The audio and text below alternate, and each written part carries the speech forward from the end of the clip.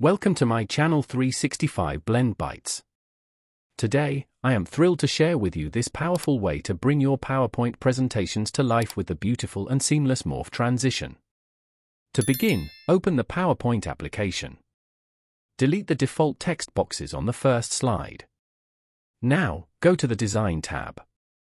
From the Design section, choose the Droplet theme. Then, under the Variants, select Colors and set it to paper as a custom color. Next, under Variants, go to Effects and select Glossy. Now, go to the Insert tab.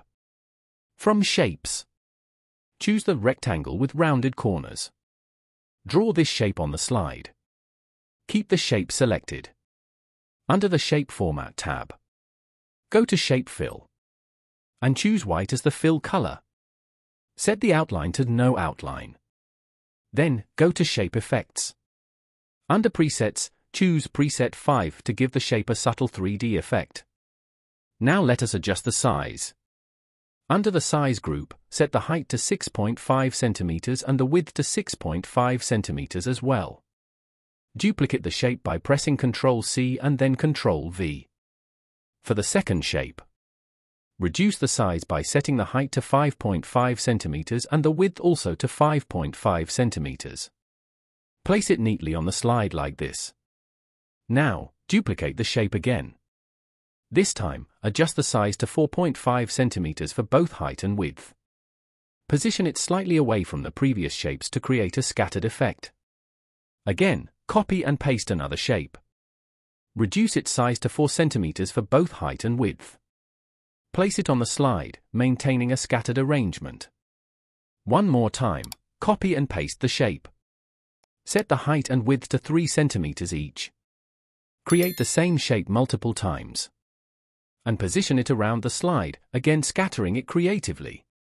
Bring some shapes to front to give a unique look. Now, pick one of the shapes. This time, adjust the size to 2.5 cm for both height and width. Duplicate it multiple times and scatter these smaller shapes around the slide as well. For a more layered look, you can place a few smaller shapes behind the larger ones.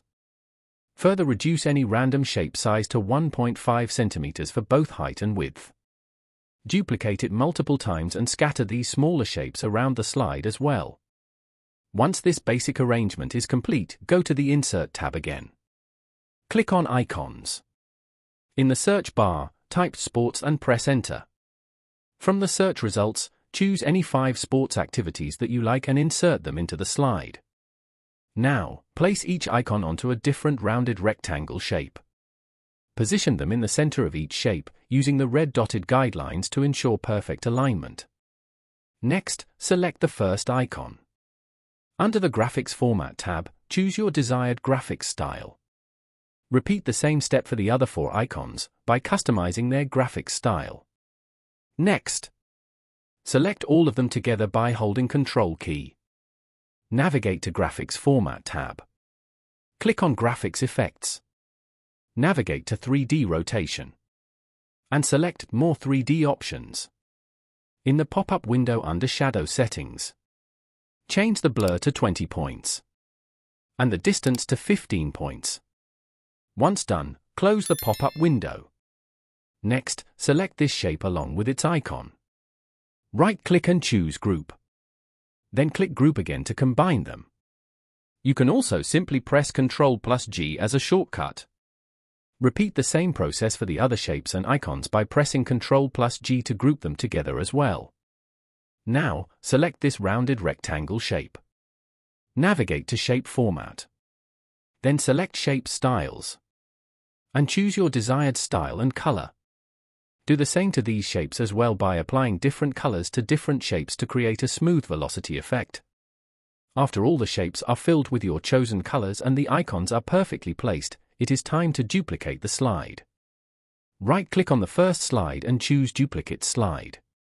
Now, on the first slide, press Ctrl+A to select all elements. Then, under the Shape Format tab, in the Arrange group, click Align. First choose Align Middle. Then go to Align again and choose Align Center. This action will neatly align all grouped shapes and icons to the center of the slide. Now, move to the second slide, which is the duplicate we created.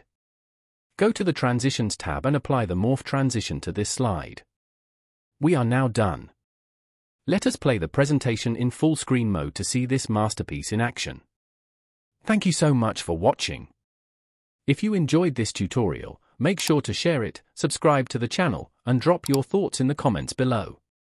Your support keeps the energy high and the tutorials coming. See you in the next exciting video.